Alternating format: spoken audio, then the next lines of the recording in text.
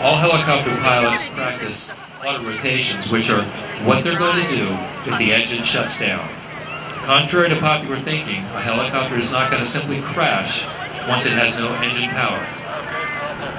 Now, I don't hear Chris's engine. I'm guessing he may have entered an auto rotation.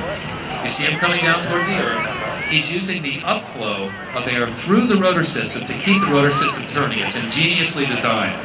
The rotor system is only being turned by the air rushing up through it.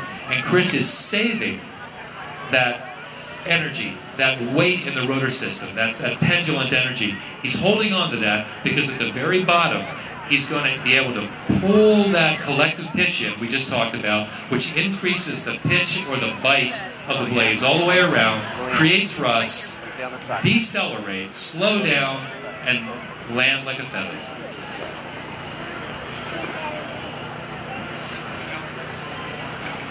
Again, ladies and gentlemen, his engine is shut down right now. He is coasting.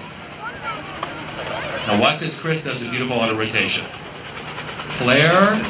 He's going to flare backwards, decelerate, and gently touch down. Have a hand of applause for Chris Burgess.